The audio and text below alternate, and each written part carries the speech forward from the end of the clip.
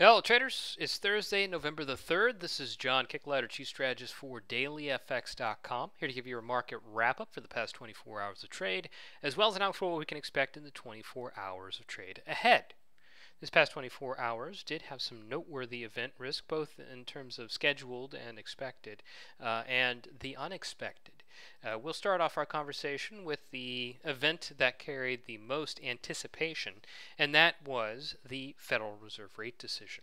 That rate decision would generate some traction in price action, but it wasn't necessarily what was responsible for this continued decline from the dollar index. You can see here that this is actually moving with considerable momentum.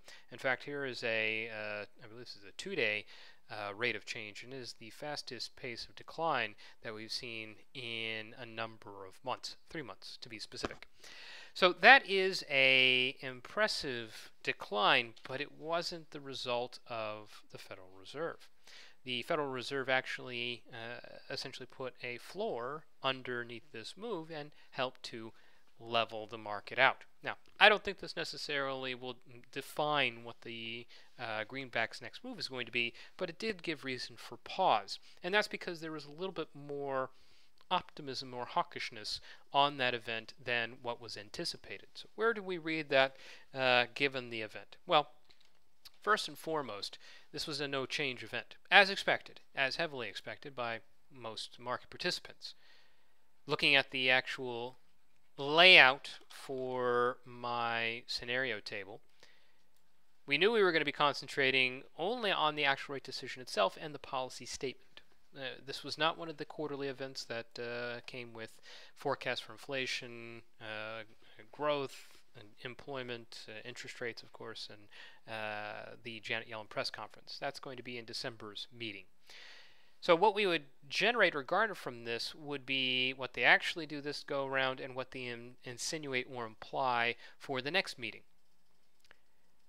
They, in fact, held rates, so exactly as expected. The market was a little bit more generous with its expectations than I was. I thought there was a 95% chance that they wouldn't move. The markets were giving it an 84% probability. I think this might have been in part due to an influence of actual trading in the asset itself that falls outside of actual yield expectations. The markets were pretty certain of a no change. And we can see that certainty of no change because there wouldn't be an inherent risk or dollar unwinding because that theoretical 16% had to reposition because they were anticipating a rate hike. If that were the case, the dollar would have rallied, fell, but it didn't.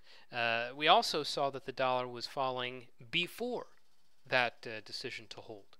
So it set the bar very low. A hold would not be conflicted or met with a dollar that was extraordinarily buoyant. So there wasn't, we'll call it excess hawkish premium to work off. So we were in a very neutral position in the market heading into that event, and it came out as a neutral event itself. But it didn't just stop at the decision not to change policy at this go-around. It did give us very tangible elements to work with in the statement. But these elements, we have to look at them specifically. From the dovish side, and for this we can actually look in the statement itself. From the dovish side, you could interpret that the fact that there are only 2 dissenting votes at this meeting was a little bit more dovish than what it was in September. Why? Well, Esther George and Loretta Mester were voters back in September that said they would prefer a rate hike. So that is consistent. The absentee is Eric Rosengren, who in September had decided to vote for a hike as well, alongside Mester and George.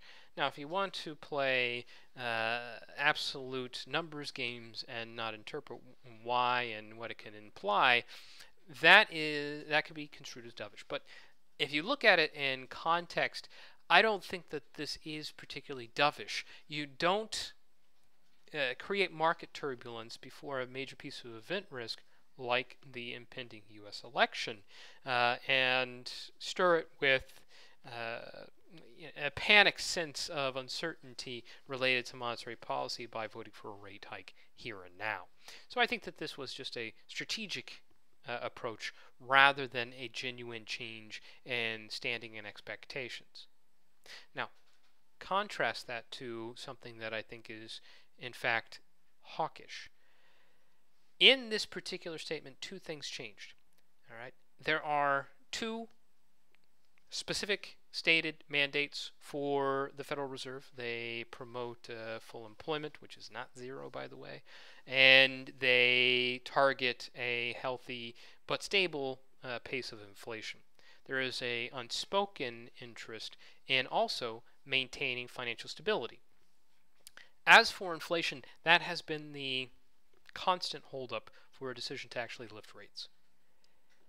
If you look back to the September meeting, they gave a significant discount to their expectations for inflation, although they expected it to get there. At the moment, they saw that commodity prices, namely energy, was keeping inflation pressures depressed. This time, it was significantly free of those moderating statements. Instead, they said inflation is expected to rise to 2% over the medium term. That is their objective. Now, alone, I would not consider this to be something that would encourage a hike. All right? If we were at a median level interest rate, there would be no need to presume that this is going to be anything other than neutral. However, we start from an extraordinarily low rate. All right? This is an incredibly accommodative stance, something that they also have said. And to normalize when conditions are normal is what you would exactly expect.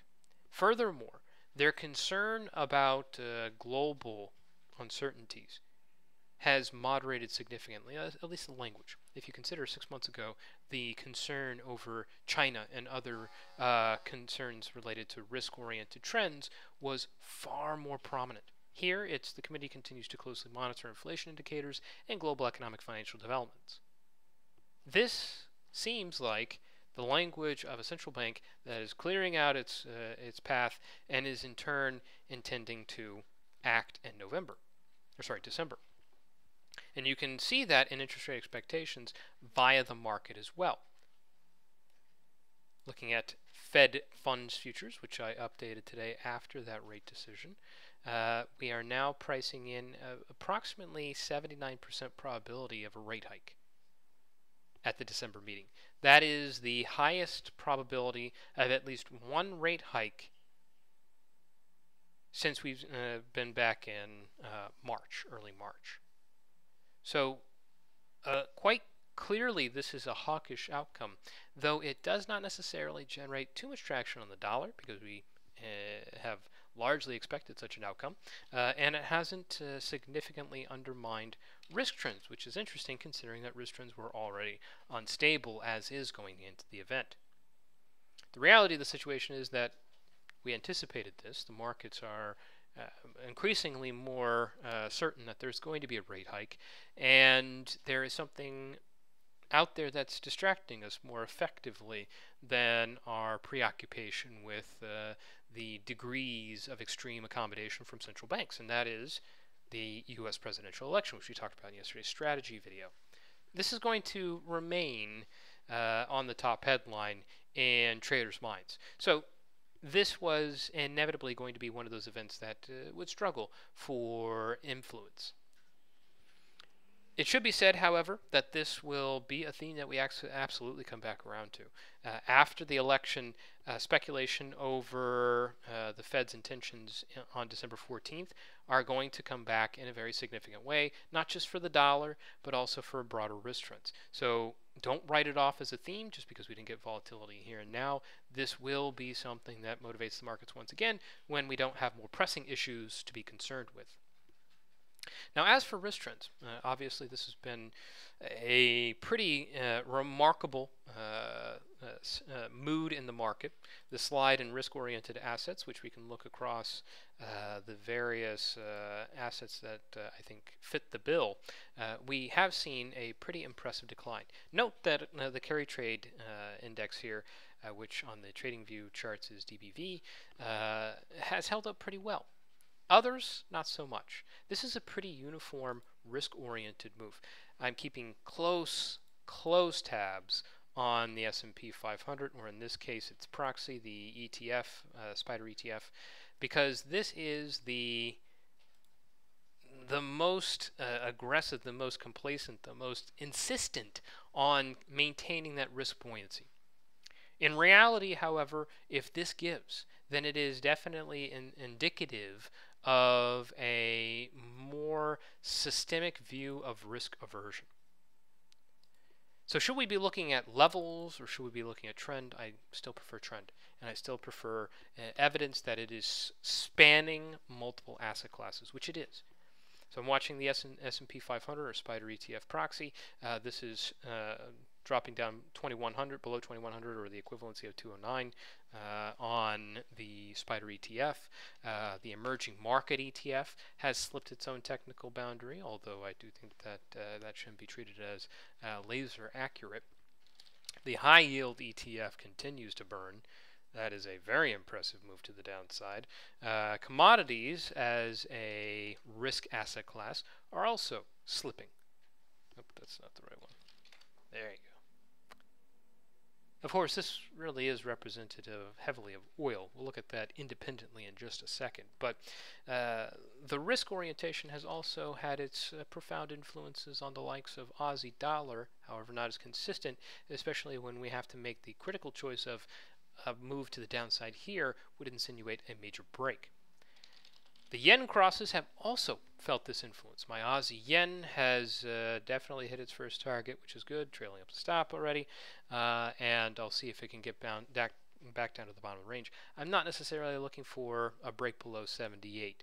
If that it does happen, it's a separate trade, but the yen crosses are lining up nicely to this development. This is going to be a little bit of a conflict between what is in charge, dollar or risk trends, but absolutely those two can align. Risk aversion, if it does threaten interest rate expectations, would double up on the influence for dollar yen to drop. But we saw some other yen crosses, euro yen, pound yen, continue their more modest declines. This is very similar to what I just showed on the carry trade index, which is a little bit more reserved than its other risk counterparts. So risk aversion is still the prevailing trend. All right, it is still the driving wind, but it is certainly not going into that full-scale tip over into fear or deleveraging. Can it? Yes. But we should not insist that it's going to happen. We shouldn't presume that that is inevitable. Keep close tabs on this. If you intend to take trades on a risk-oriented trend, remember, this is a theme on a much bigger time scale, a weekly chart, if you will, not a 4-hour chart. And if this is a weekly opportunity or a higher time frame opportunity, we don't have to just wait for the most immediate short-term break. We need to look for something that really looks like a genuine move, and that's worth getting confirmation on. All right? Not just that you broke a level, but that there is an intention to fuel the unwinding. So risk trends will remain one of our major concerns in the next 24 hours, and it has been one of our main concerns over the previous week. Other themes over the past 24 hours that were surprising. Not a lot of price action out of this, at least in the euro, but the German 10-year bond yield auction that we had this past session actually flipped back to positive. All right, that is quite noteworthy as those yields jump back. This is a normalization of interest rates. This is perhaps also an indication of something else that we've been talking about more so recently, and that is the ineffectiveness of monetary policy, especially extreme easing. There was also the U.S. crude oil inventories, which showed us a massive increase in crude oil inventories according to the Department of Energy. 14.4 million barrels increase, and demand itself would drop. What would be the expected impact on oil? Well, as we expect with supply and demand, it would be a break to the downside. There we go. There goes that trend line. It would also break through the 100-day moving average. So that is an impressive move. This is a very important commodity, and when you have an inventory figure like that, rumor and speculation about Saudi Arabia and Iran coming to some kind of agreement where they couldn't in the past, and that line has been used far too often, it's not going to generate the kind of conviction that you need to offset the other fundamental driver. And we end up with a break like this. This is taking out some considerable range structure, and this is going to unnerve a lot of traders that were dependent upon the sanctity of rumor. So unless the OPEC players intend to give us some kind of confirmation, this could be damaging, all right, to oil prices and their steady lift through 2016. That being said, a weak dollar and a weak oil give some offsetting influence for when it comes to the dollar CAD. You can see some very tight congestion. I would expect that one of these themes is going to back off. And when it does, the winner in this is going to help decide a breakout from this very, very tight price action. So keep an eye on that. In the next 24 hours, there are a number of things that should be on our radar. The most prominent is going to be risk trends, but I would also encourage keeping close tabs on all this data, lots of data. Most important of it all is the BoE rate decision. I'm going to detail about this in the strategy video today, but of the 4 rate decisions that were scheduled this week, this is the most capable, this is the most influential. Why? Because we expect this to actually end with some substantial change. Not hawkish or dovish, there's no insinuation of that, but there is going to be substantial enough change here because inherently we are talking about a situation in which previously the Bank of England said they expect to increase their policy. All right, they expect to increase sometime this year, and we know that the markets are anticipating it. And this is also intensely speculated over currency when it comes to the views of Brexit. I actually ran a poll and I asked people what their favorite pound pair was to trade going into this. Pound dollar, number 1. We recently had a break to the upside of recent congestion. We'll see if this can provide follow through or if it cuts this out at the legs. We will see, and I go through the strategy in the detail in today's strategy video. Now, last couple of things. The ISM service sector PMI, watch that very closely. This accounts for 3/4 of the U.S. economy. All right, very important. And also, since we are so Brexit hung up, we need to watch the UK composite PMIs. Also, a lot of people were talking about the Swiss franc coming under pressure and the Euro Swiss coming down towards 108 and 107.50. There's been speculation that the Swiss National Bank is going to step in and intervene on behalf of this currency. I doubt that very much because if they couldn't hold up the floor officially, they're not going to try to do it unofficially and just throw money into a black hole. All right, so keep an eye on this. I doubt this is actually going to be turning into a serious concern. But if it does, it certainly deserves our attention. All right, we'll wrap this up here. We'll do our next rundown of these markets tomorrow. Until then, I wish you good luck trading out there.